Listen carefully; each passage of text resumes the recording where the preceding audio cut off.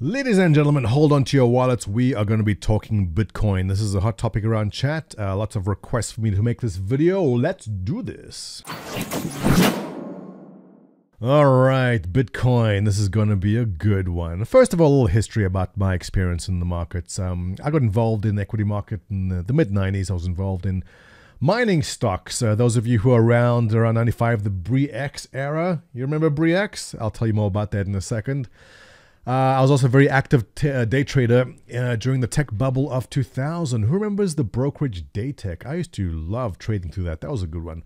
But let me get into it. First of all, we are looking at something called the NASDAQ here. Now, the NASDAQ is an exchange where a lot of tech companies are listed, and we're looking at what the NASDAQ did up until 2000. The reason I have this chart up is this. I was a very active day trader back in the day. And around 3,500, I pulled out the NASDAQ. Now, I loved trading this stuff. Back in 94, 96, 98, it didn't matter what you bought. You just buy it and you hold on for a little bit and it's going to go up. Sound familiar?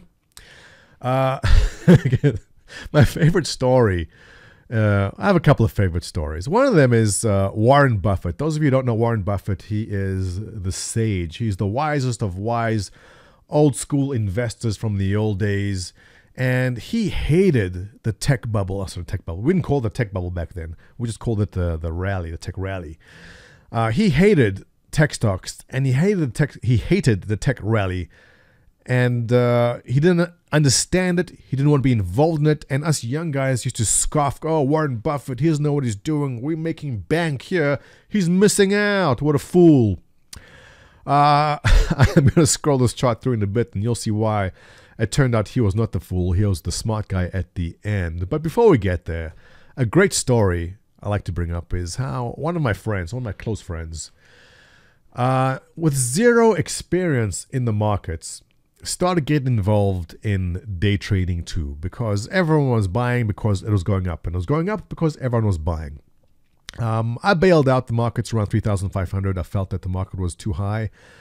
Took my profits and sat back. And my buddy calls me up. He goes, "Hey, Montoya, how much money did you make today?" And I said, "Well, nothing. I've actually pulled out the market." He goes, "Well, ask me how much I made." And I asked him, "How much did you make?" He goes, $3,000. $3,000. Holy crap. How'd you do it? He goes, "Well, I bought this stock called pets.com in the morning, and then I simply held it till the next day, and then I sold it and I made money." And I was like, "Wow, that's ridiculous. Well, congratulations. That's a nice chunk of money." The following week, he calls me up again. He goes, "Montoya, guess how much money I made?" I ask him, "How much?" $12,000. I go, "What? What?" Well, in my excitement, I bumped the mic. "How did you make $12,000? I asked him. He goes, "Well, there's a stock called Amazon, and I bought it on Tuesday, and then I sold it on Friday."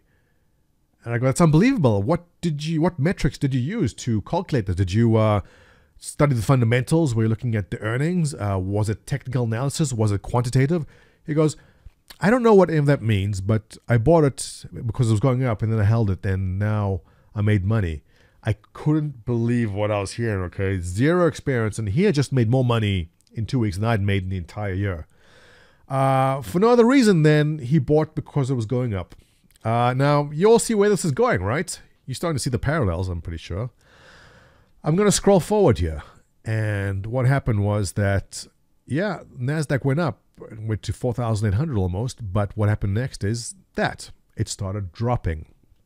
And then it did more and more and more and more. So while he celebrated his profits, he also got stuck in the downdraft. The thing is, no one rings the bell when that happens. No one stood at 4,800 and rang the bell on CNBC saying, "That's it. That's the top of NASDAQ." This dip here was bought heavily. Everyone saw this dip as a massive buying opportunity. This dip, massive buying opportunities. NASDAQ is going to 10,000 this time next year. Get in now, don't miss out. Well, it took a long time for NASDAQ to get back. Let me scroll out here. 2008, 2010, 2012. It took until 2016 to get back to those highs. And this is the equity market. This is not Bitcoin. Now, let me pull up our favorite chart, Bitcoin, BTC USD. And let's switch to a daily chart. All right. Look familiar? It should. Now, I am by no means saying that this is the top for Bitcoin. In fact, when Bitcoin cracked over 10,000, when I saw this move here, I said, you know what? This is going to 25. It's going to 25K. There's no reason. Once it goes parabolic, once there's this kind of euphoria in there, there's no reason for it to drop until something terrible happens. So what terrible thing can happen? Well, that's the thing. That's a thing we can discuss. Let me go all the way back to BRIEX, which I mentioned earlier. BRIEX was a mining company out of Calgary. They were worth a couple of cents. They were penny stock. They went to Indonesia and they found gold in the jungles of Indonesia in a piece of land they owned. The stock went wild. It went from 1 cent to 10 cents to $3. I think they peaked around $300. They moved off the Calgary exchange, which was the crappiest. No offense, people in Calgary. The Calgary exchange was like the crappiest exchange. I think they moved all the way onto the NASDAQ. Was it the New York Stock Exchange? I can't remember. They had massive backers, the big brokerages, Goldman Sachs, Lehman Brothers, Nesbitt Burns. Everyone was backing Goldman Sachs. I mean, everyone was backing BRIEX. And it turned out that BRIEX was a scam. They, in fact, had no gold. They had salted the cause. They actually put gold in a salt shaker, and it salted the results to make it seem as if they had gold. But that's how far they went. And so what marked the top of BRIEX? Well, it was something which was unexpected. The head geologist, his name was de Guzman, fell out the helicopter while flying over the Indonesian jungle. Yes, the head geologist of BRIEX fell out the helicopter. When that news hit, selling slammed the market. Everyone called the brokers, go, I'm out, sell, sell, sell, sell. And BRIEX plummeted.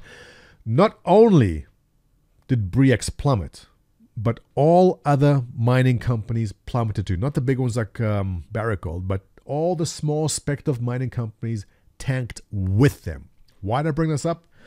Here's the thing. First of all, before I flip this over to look at the other page here, if you are long Bitcoin, let me just throw this in quickly. Take profits as it goes up. Nobody ever went broke taking a profit. I'll repeat that. Nobody ever went broke taking a profit. If you go to bed and you wake up and it's up 20%, sell a bit. It goes up 20% next day, sell a bit more. Sell into strength. Don't sell into the weakness. That's a mistake a lot of people make. And back to why I brought up BRIEX and other mining companies. Let me go to one of my favorite sites, coinmarketcap.com, and I could not believe the market caps I'm seeing here because I haven't visited the site in a while. I was very much into crypto back in 2013, 2014, and I've kind of let it slide for a while, but I came back and, all right, $303 billion market cap for Bitcoin. Ethereum, I like Ethereum. I think Ethereum is great. Bitcoin Cash, bah. Ripple, bah. Litecoin, always nice. I don't know who Cardano is. IOTA, I don't know. Dash, there's a lot of new names here. Monero, I know you. All of these altcoins and a lot of these shit coins will go to zero. Zcash, I recognize. Now, here's the thing with bubbles. When bubbles pop, everyone crashes, everyone goes down, and Bitcoin will pop. Now, the thing is, everything's going to crash. From the rubble, what comes up from there is what will survive. Amazon is one of the survivors of the tech bubble. Look where they are now. This is a natural, reoccurring series of events that happen during all bubbles. And when Bitcoin goes down, and it will, all of these will go down with them. You are not safe. If you have piled money into Einsteinium, which is a great name, by the way, these will tank harder than Bitcoin. They will be going to zero. I strongly, strongly advise you to protect yourself. Take profits whenever these things are up. Do not hold and wait for the exits. Because when people do come stampeding for the exits, now this is the big difference between regulated and unregulated exchanges. The Bitcoin exchanges, the big popular ones, where there's Slovakia, there's, I think, in Bahamas. Because they're unregulated, there's no one forcing them to have restrictions or certain circuit breakers in place. NASDAQ, New York, all these exchanges have circuit breakers, meaning if the NASDAQ drops, I think it's 7% from the previous day. Is that it? I can double check these numbers for you. Oh, please correct me if I'm wrong, post below. I believe if the NASDAQ drops 7% below the previous day's close, they will halt the market. They will halt the market and say, okay, breaks. Let's look around. What's happening? Is there news? Is there a terrorist event somewhere, God forbid? Is there an algorithm gone bad somewhere? They'll find out what's causing the selling and try to basically calm people down so the exchange doesn't crash, so stocks don't crash. Bitcoin has no such mechanism, which is good and bad. Keep hydrated. It's good because anyone can simply go buy Bitcoin right now, which is great. Right now you can go throw $10 into Bitcoin, no problem. There's no broker to go through, nothing.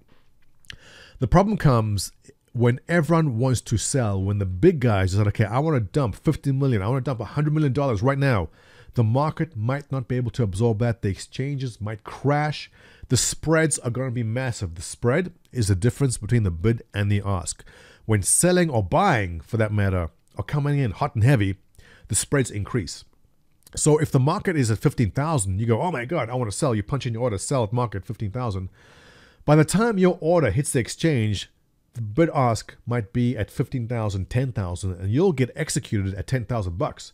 That is a massive, massive problem for people who have money in Bitcoin, who will get shocked when they realize they can't actually get out in time when the cascade begins. And the cascade will begin. There will be a geologist falling out the helicopter for Bitcoin. I don't know what's going to cause it. It may not happen now. It may happen at 25,000. It may happen at 30,000. Now, to be fair, Bitcoin has had plenty of so-called crashes in the past. 2017, 2016, these all had crashes. Was at 760, dropped down to 480. The difference this time being is that it's pretty much mainstream. You did not have the CME trading futures in Bitcoin before. You did not have, just the other day, is it Seabird Financial? SIB? Yes, I remember your ticker symbol. Seabird Financial, which is a 50-year-old brokerage out of New York. It's a nice brokerage. They have some clients that trade stocks for them. Seabird Financial announced that, hey, we're going to start trading cryptocurrencies. Boom! Off goes the stock, hits over $18. This kind of thing shows me that Bitcoin is mainstream. Bitcoin is saturated. TCUSD. Back to the Bitcoin chart. So, in conclusion, all I can say is the same reason that Bitcoin is at 17,000 right now is the same reason that should be 25,000 next week, and it could be 50,000 the week after that. But the same reason I say it could be at 50,000, it could be at 5,000 next week. That is why, if you are long, lock in your profits. Take profits, sell into strength every time. You can't go wrong doing that. When the floodgates open, when everyone rushes for the exits, there's not going to be any time to place your order and get in at a reasonable price. You may not get the top. No one ever gets, well, someone gets a top, but 99.9% of us will never get the exact top. No one's going to be ringing a bell at the top of Bitcoin. Take your profits. You'll never complain that way. I'd like to hear what your thoughts are. There's both sides of the argument. If you are extremely long and positive of Bitcoin, what do you think could derail it? I heard an interesting argument on Reddit the other day for Tether. Now, if you don't know Tether, let me toss this in quickly. A lot of these exchanges for Bitcoin don't want to deal in US dollars because it leads to regulatory issues with it's banking issues they run into. So instead of dealing with US dollars, what they do is they use Tether. Now, I can go take $10 right now and go buy 10 Tethers. I can then take these 10 Tether tokens onto an exchange and buy Bitcoin with them. The exchanges love this because they don't have to worry about dealing with US dollars and the regulations which follow. Now, the guy who actually makes tethers, it's a guy sitting on his computer, can punch the numbers in. He can go and make 500 million tethers right now and go buy 500 million's worth of Bitcoin with no actual US dollars backing it in any way. I found this very interesting. I wasn't aware of this before, but it is out there. This is a thing. Could there be other things like tethers happening which could lead to Bitcoin being overly inflated and can cause a problem on the way down? It's possible. I don't know what the top will be. You don't know what the top will be.